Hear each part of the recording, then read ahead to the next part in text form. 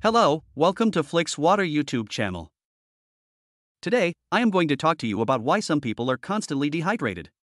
Dehydration can be a common issue for many individuals, and understanding its underlying causes can help you take steps to stay better hydrated. Let's dive into the reasons why this can happen.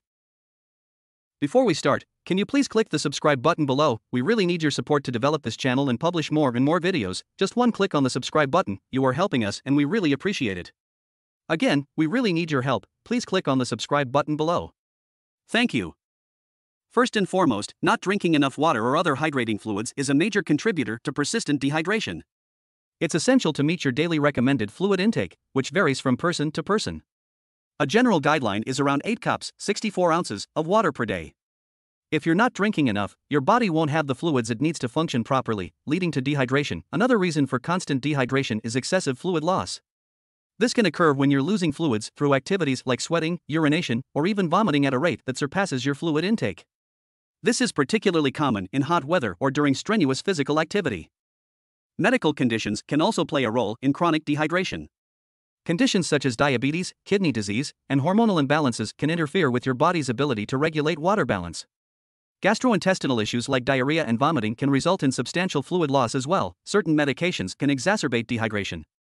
For instance, diuretics, which are often prescribed to manage blood pressure, can increase urine output, leading to more fluid loss. Your diet can also influence your hydration levels. A diet high in salt and low in water-rich foods, such as fruits and vegetables, can contribute to dehydration.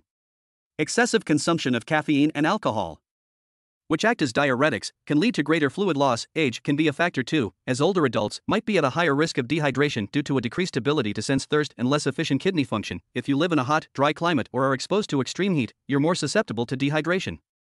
And illnesses or infections that cause fever, sweating, or an increased respiratory rate can lead to higher fluid loss. Lastly, even stress can impact your hydration. Chronic stress can affect your body's hormonal balance, potentially leading to increased fluid loss.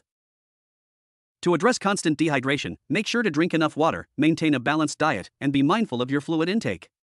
If dehydration persists despite these measures or you suspect an underlying medical condition, it's crucial to consult a healthcare professional for a proper evaluation and guidance on how to effectively manage the issue.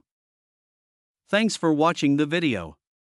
Please subscribe to our channel for next topics or click to see the next videos on the right.